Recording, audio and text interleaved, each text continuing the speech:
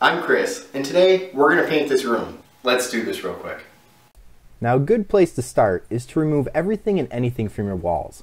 That includes screws, any nails that might be in your walls, any putty that might be holding up pictures or posters, all your light switch covers, all your outlet covers, and if you really want, you can remove your heating vents that are on your walls, or at the very least vacuum them off. Now, it's a good idea to throw a tarp down, and for some added protection for your baseboards, you can go ahead and throw some painter's tape on the top edge of it, and then tape down some paper. This is paper just from packaging materials from certain boxes and stuff. And now, you're pretty much prepped with cleaning your walls. You want to go ahead and fill any holes that are in your walls, or in my case, any little bunches of paint that came off when I was removing that putty. I don't really like that putty anymore. It does more damage than good. But you want to go ahead and fill any holes you might have. In my case, my walls are plaster and lath. They're not drywall. So there might be some additional steps I have to take. After your patch is dried, you want to go ahead and either sand it or at the very least wipe off the excess dust. And now we're going to go over some painting materials that you might need.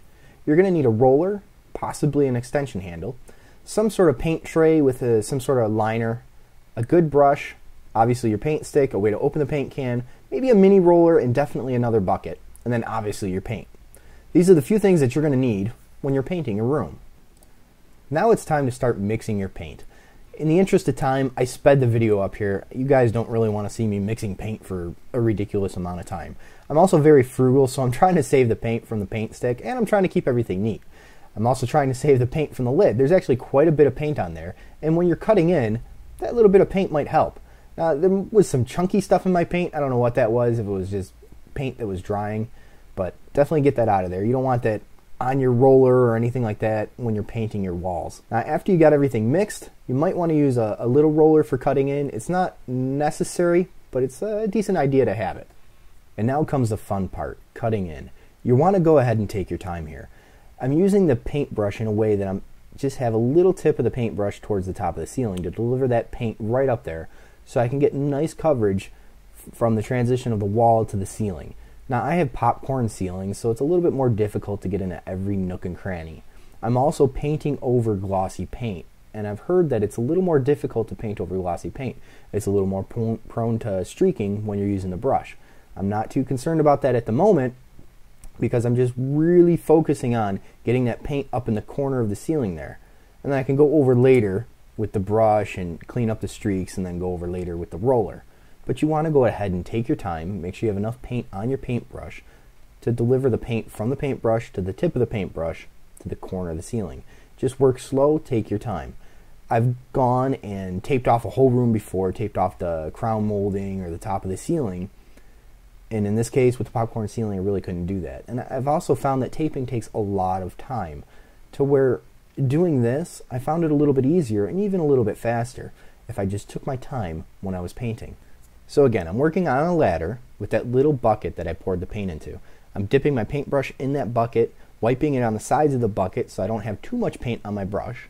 And I'm working slowly with the paintbrush at an angle so that just the tip of it is barely touching the ceiling there. Just so I can deliver the paint up there so I get a nice even coverage on the top. And then if it is streaking with the paintbrush, I'm working that over after I get the paint to the top of the ceiling.